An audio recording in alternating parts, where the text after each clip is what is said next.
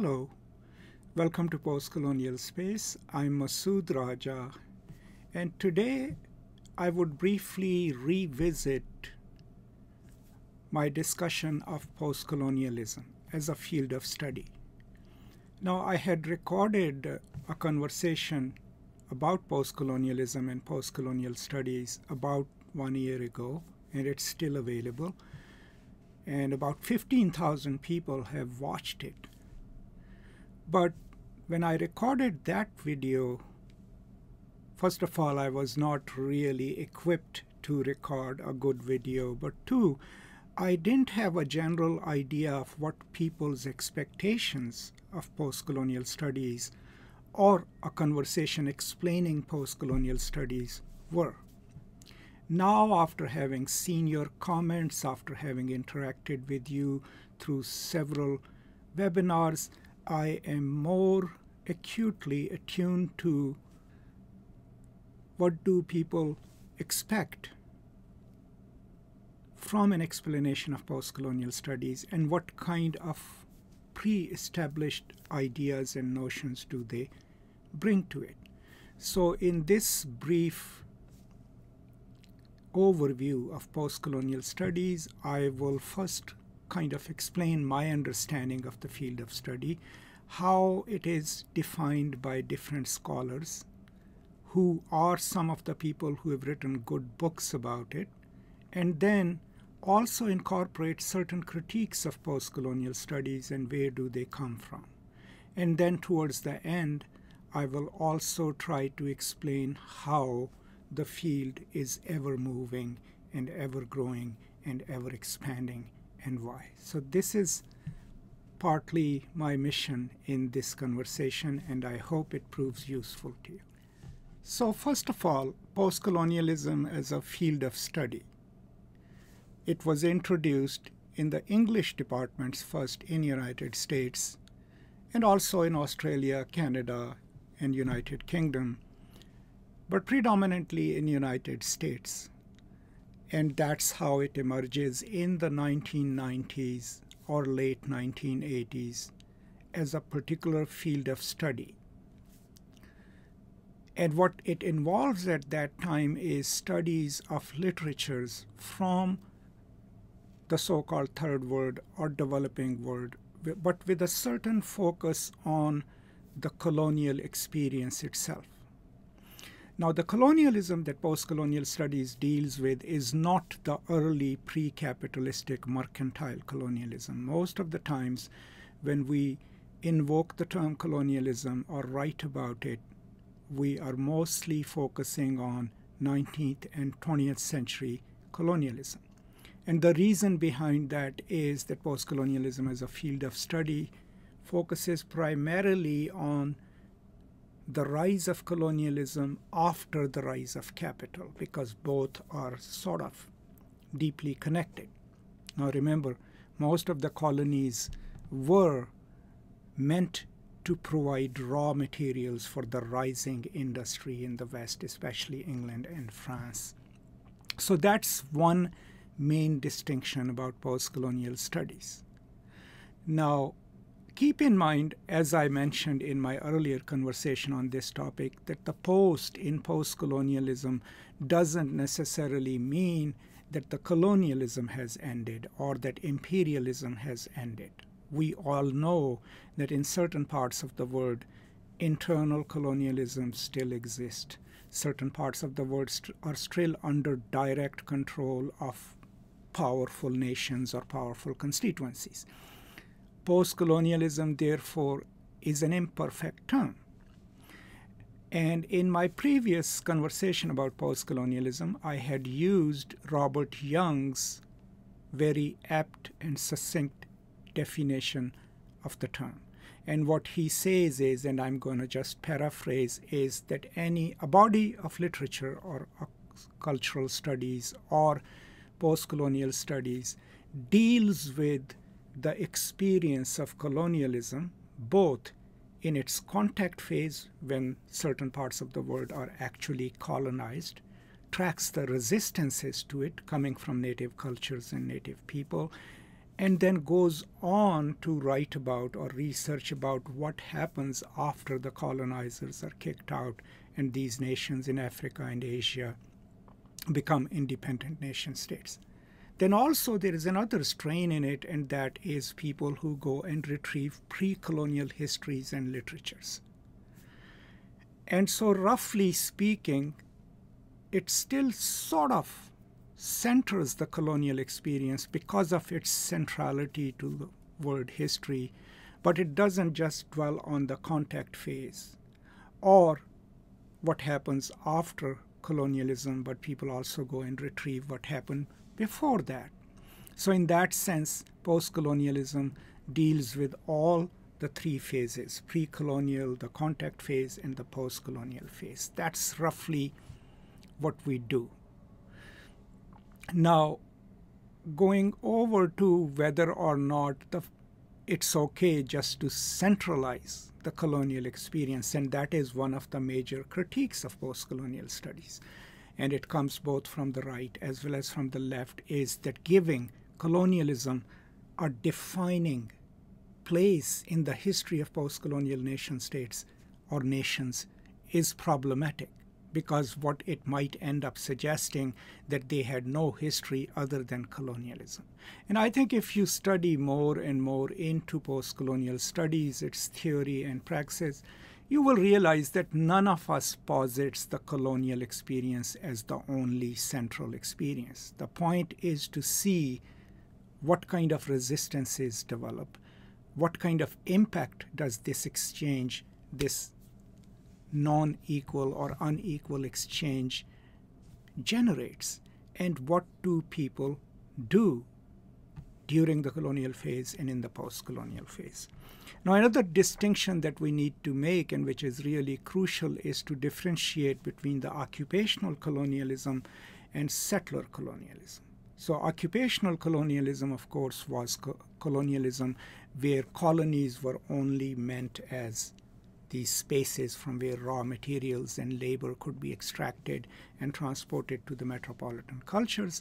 The settler colonies were the colonies where the European settlers actually came in and supplanted or replaced or sidelined the native population and then developed their own cultures and nations. United States, Canada, Australia, New Zealand, these are some of the examples of settler colonialism.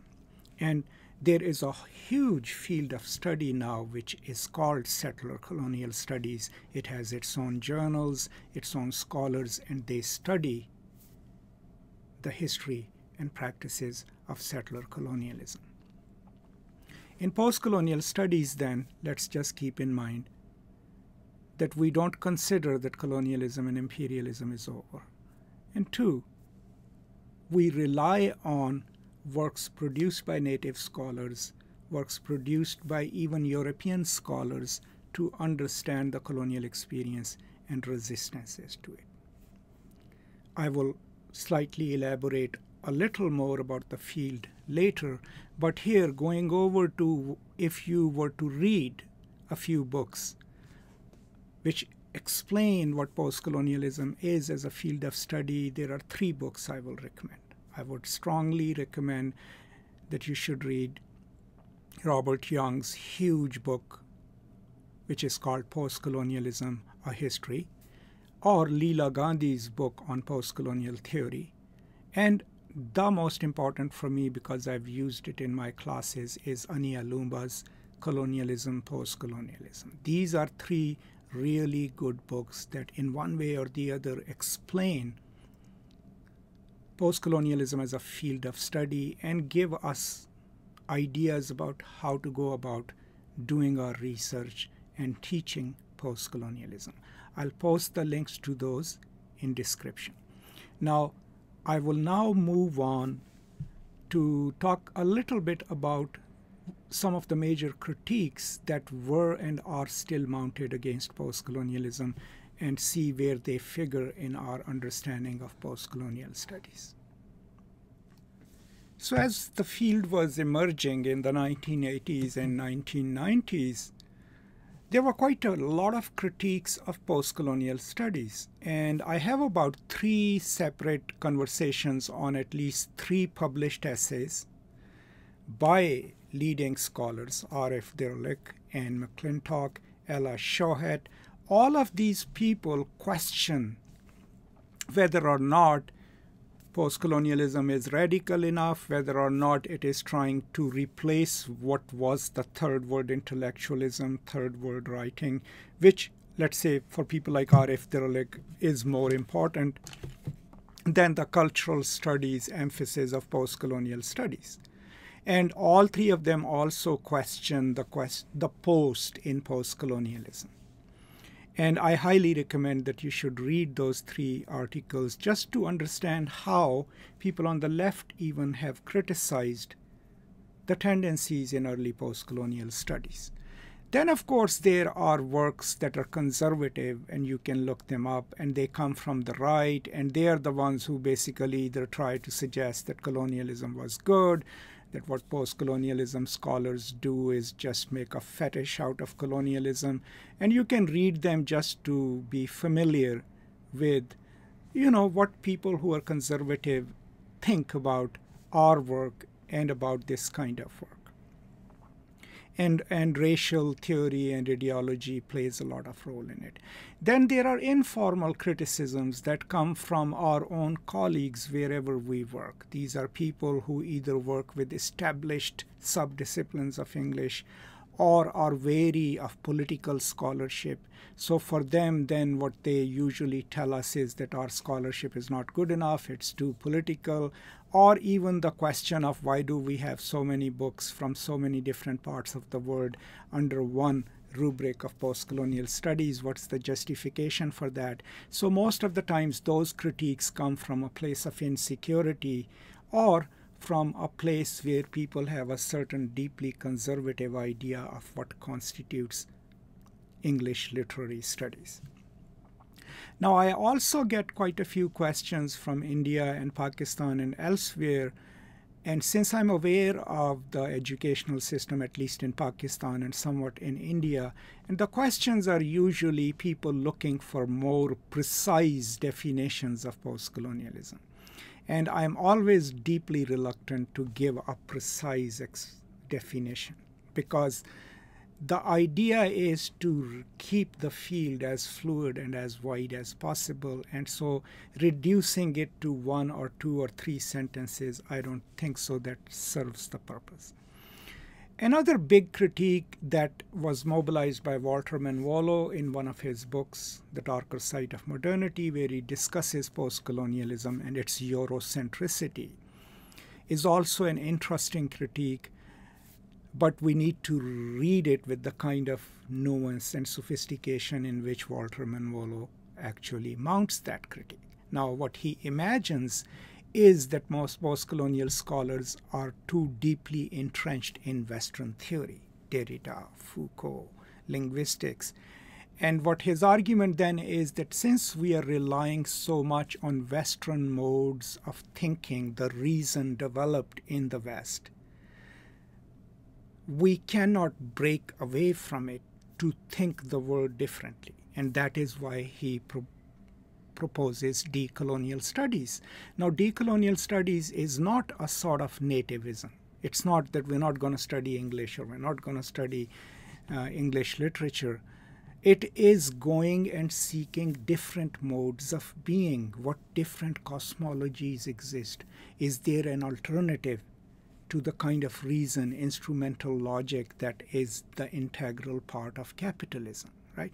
So to me, that is in itself another facet of post-colonial studies.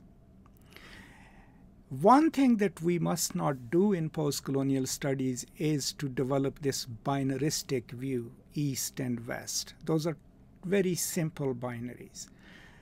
For me, the most productive space in any kind of thought, but especially for post-colonial studies, and that comes across to you from work of Homi, Bhabha, even Gayatri, Spivak, even Edward Said, is to look for the most productive middle, where we can use the best of this world and the best of our own native cultures and create a kind of thought that is revolutionary, that is informed of the debates of the Western reason, if we can call it that, but also of the debates of our native culture, and see how one challenges the other and maybe something new comes through that experience.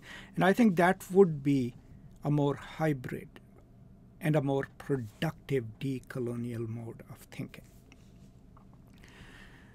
So that takes me to who we ought to read if we want to develop a certain expertise in postcolonial studies. Now, I have a full list of fictional and theoretical works that is on my website, and I'll post the link to it in the description, and you can just look through what my graduate students read to become scholars of postcolonial studies. But of course, if you really want an understanding of where does the postcolonial thought come from, other than reading Marx and Foucault and Derrida and everyone else, obviously I would recommend that you should read Edward Said's work, Frantz Fanon, right? Homi Bhabha, Gayatri Spivak, Robert Young, Partha Chatterjee, the Subaltern Studies Group. I mean, the choices are endless, but the three main leading scholars are Edward Said, Homi Bhabha, and Gayatri Spivak. They come to it from three different perspectives. And then an understanding of Robert Young, because he is the one who uses Marxism to explain postcolonial studies. These would be some good beginning points. But as I said, the field is not settled. It doesn't have a simple definition. So you will have to pick and choose which region, which literary tradition, which theoretical tradition do you want to develop an expertise in and then write in and teach in. Now, beyond that, also keep in mind that as the bodies of knowledge develop around postcolonial studies, around economics, around social studies, we incorporate those knowledges. So postcolonial studies obviously has a wonderful feminist strain, right? People like Chandra Mohanty and others who write about third world and postcolonial feminism, Layla Abu Lughat, right? Miriam Cook. These are some of the people who have gone into that direction. Within that, then, there is ecofeminism. Eco-criticism has also now been incorporated in the field of postcolonial studies. Then there are traditional culturalist scholars who just look at the artifact, a body of work, and talk about it in cultural sense. If you go to Africa, you will encounter a wide array of opinions, starting from Chinwe Zhu to Ngugi Thiong'o, Chinua Achebe. All of them then approach their colonial experience, their post-colonial experience, and then approach how to write about that experience. So depending on who you read and whose opinions you agree with will then shape your own understanding of post-colonial studies and your understanding of post-colonialism. What I would highly recommend is to read the three books that I talked about, because they give you the basic debates and basic subject matter that postcolonialism deals with. And then go on to see, if you live in a post-colony, if you live in a culture or country that was colonized or is currently colonized, and you can go on and see what kind of literature, what kind of art, what kind of public scholarship is being produced about that experience. How do people come together and mobilize against it? Now, another branch of postcolonial studies is the one that also deals with neoliberal globalization and its impact on the postcolonial nations and nation states. And you can, of course, go into that as well. I just recently finalized an essay on Rohingya mysteries, A Fine Balance, which I read as a novel that could be a good didactic tool to teach ourselves and our students the impact of neoliberal globalization on the former colonies like India and Pakistan and elsewhere. So that's another area that you can explore. So overall, where the field is headed is, of course, towards incorporating more and more knowledge as it is developed of economic theory, of social theory, of gender studies, feminist studies, eco-criticism, and it keeps incorporating that knowledge within the body of work, which could be loosely called post-colonialism. One thing that the field does brilliantly, especially for those of us who live over here, is that it gives us the ability to use our own cultural knowledge, which we bring from home, right? But without becoming the so-called cultural informants. The idea is not to proffer our wares to the metropolitan audiences so that we can succeed, but the idea is to complicate the normative drive of English departments with our knowledge and our understanding. And I think that's one of the best things that you can do with post-colonial studies. Now, on a side note, if, let's say, you are in Pakistan or India, please do not fall for the trap of nativism. Right? What I mean by that is, and you can also watch or listen to my lecture on nativism, is do not become one of those scholars who say, well, we're not going to read our Foucault and Derrida, they are Western scholars, we're going to just focus on what we have, because that is destructive to your own thought, because you're restricting whatever is it that you want to challenge in the world, right? But there are certain things that we need to change. If you have encountered anyone in an English department, even the policies are still colonial policies, right? Insisting that students must know their Shakespeare and must speak a certain way, or have a British accent, or write in a British style. Those are colonial legacies, and we can dismantle them. Telling your students that they cannot incorporate an Urdu novel in their English dissertation if it is not already translated by someone in the West, right?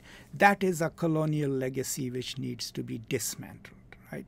Higher Education Commission in Pakistan telling universities that the dissertations should be reviewed by someone sitting here in the United States and Canada. That is colonial legacy, right? These are the things that we need to dismantle, right? Or just having this attitude in which people who think that they can speak better in English or have read a few English authors are somehow better than those who do Urdu scholarship or Punjabi scholarship. Those are the colonial legacies that we need to disinherit and dismantle. But there is no harm in reading Western philosophy, so-called, or Western critical thought, because unless you read it, you cannot pose a challenge to it. Similarly, if you don't understand how the global economy works, you cannot think through it and come up with alternatives. So my idea of radical post-coloniality and radical post-colonial scholarship is to know the field, to know the major debates, to know your Foucault, to know your Derrida, right? But not as the last word on thought, but as something that you need to know so that you can mount a critique of it, right? And that critique can be informed by your own cultural ideas, your own philosophies, your own experience. So these are some of my words in this expanded version of my conversation about post-colonialism. I'm pretty sure I've not answered all your questions, but I hope if you watch this or listen to this in concert with my previous work on it, maybe it will give you a slightly more nuanced and better understanding of post-colonialism as a field of study, and post-colonialism as we practice it and as it ought to be practiced, and how it is developing every single day. That's all. Thank you so much for your time, and I will now see you next time. Until then, peace and love.